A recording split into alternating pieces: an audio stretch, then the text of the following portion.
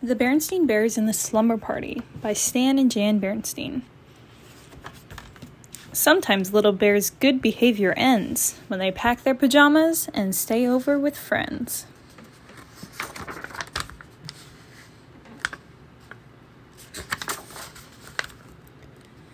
One of the most interesting things about a telephone is that when it rings, you don't know who's calling until you answer it. Sometimes when the phone rang in the bear's treehouse, it was for Papa. Papa Bear is a furniture maker, and customers often call about buying a table or chair. "Yes, I think I can handle that. How soon will you need it?" Sometimes it was Grizzly Gran calling Mama about getting together for a visit. "This weekend? That'll be fine, Gran."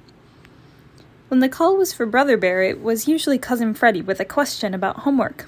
"The fifth problem? I got 6.5. What did you get?" But when it was for Sister, it was almost always her best friend, Lizzie Bruin. "For you, Sister, it's Lizzie."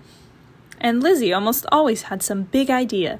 A tea party for all their stuffed animals, going to the attic and dressing up in grown-ups' clothes, or organizing a sorority and using Farmer Ben's old chicken coop as a clubhouse, with permission, of course. "It's okay with me, but I think I should warn you. Hey, you!" But today, Lizzie was calling with her best idea yet. "A slumber party? Tonight at your house? Great idea," said Sister. "Just a few of my dearest friends," Lizzie continued. "You, of course, and Anna, Millie, and Queenie. Bring your sleeping bag. And would you bring your tape player? Anna and Millie are bringing tapes, and Queenie's going to teach us the latest dance steps."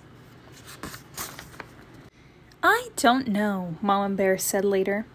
"You've never slept away from home before." "Oh, but I have," protested Sister. "At Grizzly Gramps and Gran's, one time for a whole week." "That's different," said Mama. "Gramps and Gran are family, close family." "The Bruins are neighbors," argued Sister. "Close neighbors." "Oh, please, Mama. It'll be such fun. I'm taking my player. Anna and Millie have great tapes, and Queenie is going to teach us the latest dance steps. Please, Mama." "Oh, I suppose it's all right," sighed Mama. "Come on, let's start getting you organized for this slumber party." "You know," she said as she checked out Sister's sleeping bag. It still had some leaves stuck to it from a family sleep out. "Sleeping over at a friend's house is a kind of special privilege, and something that goes with privilege is responsibility. Do you know what those words mean?" "Sure," said Sister. "Privilege means being allowed to do stuff, and responsibility means not messing up."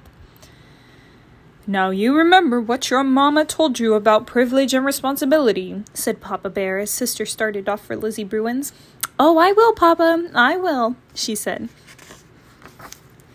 But Sister wasn't very far along the road to Lizzie's before she began thinking about all the fun and excitement she was going to have at the party.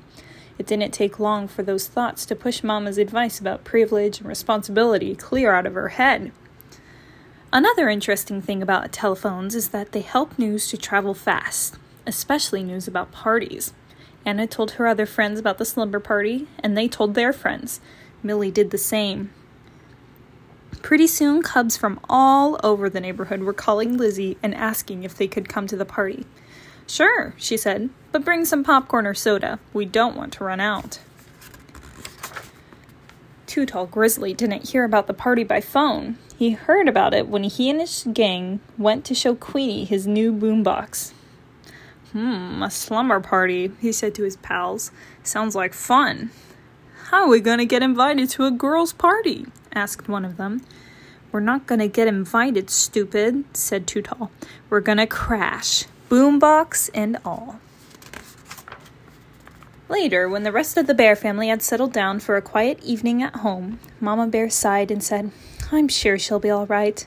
"Of course she will," said Papa Bear, looking up from a magazine. "After all," Mama said, "Sister is a well-behaved little cub, and Mr. and Mrs. Bruin have lovely, well-run home, and are responsible, careful parents." "No doubt about it," said Papa, going back to his reading. There was only one problem. Mr. and Mrs. Bruin weren't home.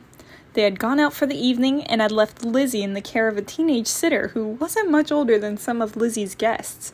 The Bruins hadn't planned on a slumber party when Lizzie had asked if a few friends could sleep over. And they certainly hadn't planned on a rip-roaring, ear-splitting, popcorn-throwing, soda-squirting party for half the cubs in the neighborhood. Because that's what was happening, with Sister right in the thick of it. The only thing that wasn't happening at the slumber party was slumber. Lizzie's sitter tried to keep things under control, but she couldn't even make herself heard over the noise. You never heard such a commotion. Some neighbors up the road had never heard such a commotion either. They called the police. The chief sent Officer Marguerite to investigate. She reached the Bruins' house at the same time Mr. and Mrs. Bruin were returning home. Well, things calmed down pretty quickly after that. The party was canceled, parents were called, Lizzie was sent to bed, and an angry and disappointed Mama Bear came to take Sister home. "I'm angry and disappointed," said Mama Bear as they walked home through the night, "after all the things I said about privilege and responsibility." Sister was grounded and sent to bed, doubly grounded, which meant she had to stay in her room for a day and in the house for a week. Pretty harsh punishment, commented Papa Bear a little later. "Not harsh at all," said Mama. "You should have seen the Bruins' living room. Popcorn stuck to everything, soda all over the place, lamps knocked over, an absolute disgrace. And after all I said about privilege and responsibility." "Sister does have to share the blame," said Papa, "but she didn't do it all by herself. It was one of those situations where one thing leads to another and things get out of control. But you know, my dear, privilege and responsibility aren't just for cubs. They're for parents, too." "Cushions all strewn about," said Mama. "It's a privilege to have cubs, and with privilege goes responsibility," continued Papa. "So we're partly to blame, too. When Lizzie invited Sister to the slumber party, it was our responsibility to call the Bruins. If we had, we'd have found out that they were going to be out for the evening, and the whole thing would have been nipped in the bud." Said Mama thoughtfully. The next morning, she canceled the grounding and took Sister over to the Bruins to help clean up. Anna, Millie, and Queenie had come to help too. "I know what," said Lizzie, as full of ideas as ever.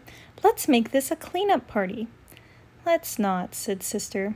"And if you don't mind, Lizzie, I don't want to hear the word party again for a very long time."